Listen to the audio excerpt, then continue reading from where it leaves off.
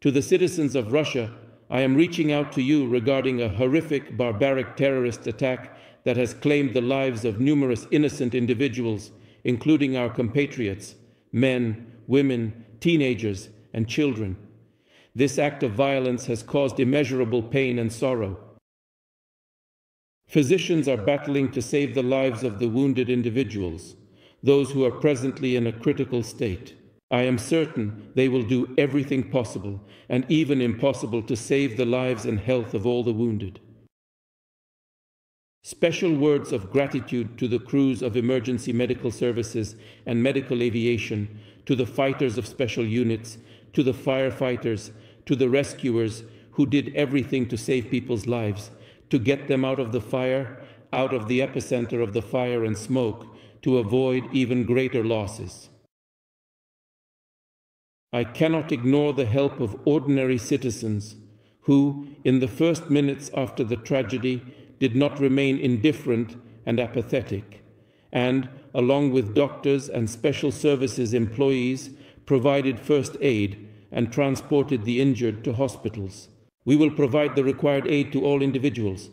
Families who have endured a catastrophic tragedy in their lives will receive our assistance. For the wounded and injured, I offer my heartfelt and sincere condolences to all those who have lost their loved ones in this tragic event. The whole nation, the entirety of our population, mourns and grieves with you in this time of sorrow and loss. On the 24th day of March, I declare a day of national mourning.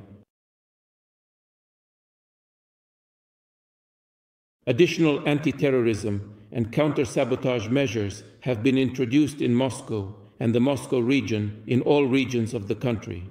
The main thing now is not to let those who are behind this bloody massacre commit new crimes.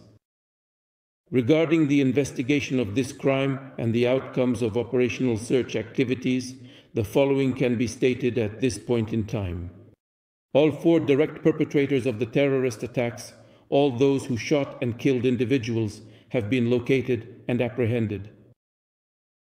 They tried to hide and moved towards Ukraine, where, according to preliminary data, a window for crossing the state border was prepared for them from the Ukrainian side.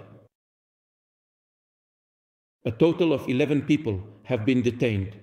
The Federal Security Service of Russia, other law enforcement agencies are working on identifying and exposing the entire support base of terrorists, those who provided them with transportation, planned escape routes from the crime scene, prepared hiding places, caches with weapons and ammunition.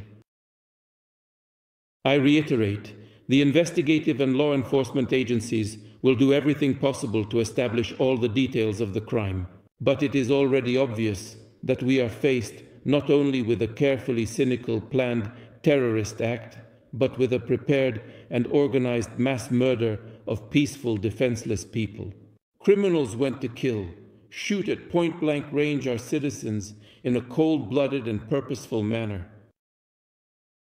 Our children, like the Nazis once did, carrying out executions in occupied territories, they intended to organize a public execution, a violent act of intimidation.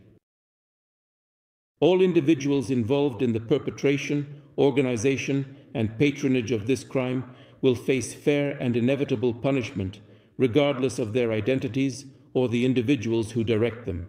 I reiterate, we will identify and penalize all individuals who are responsible for the terrorists who orchestrated this crime, this attack on Russia, on our people.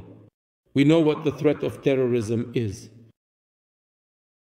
We rely on interaction here with all states that genuinely share our pain and are prepared to truly unite efforts in the battle against the common enemy, international terrorism, with all of its manifestations and ramifications for global security. Terrorists, killers, inhuman individuals who have no and cannot have citizenship await one unenviable destiny, punishment and oblivion. They do not have any future. Our shared debt at this moment, our fellow fighters on the front line, all individuals residing in the nation, is to unite in a single formation.